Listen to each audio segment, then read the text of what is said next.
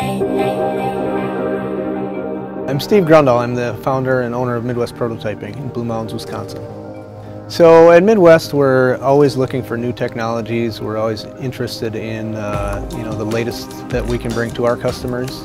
The materials first approach of Essentium was super interesting to us because we are constantly trying to find new solutions for our customers, and materials is usually the most important qualifying factor for a new solution.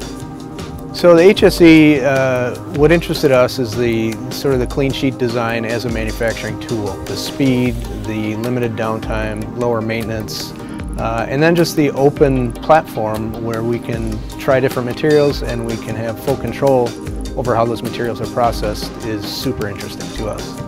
Early in our testing, we discovered that parts printed on the HSE respond incredibly well to our AMT post-processing system, and we've been able to deliver filament-based parts with surfaces that were previously unheard of.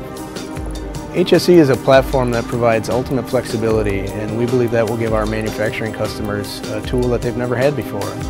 At Midwest, we found a partner in Essentium that really enjoys innovation and is really customer focused. We found a different approach with Essentium in the HSE, and we're excited to take it out to our customer base.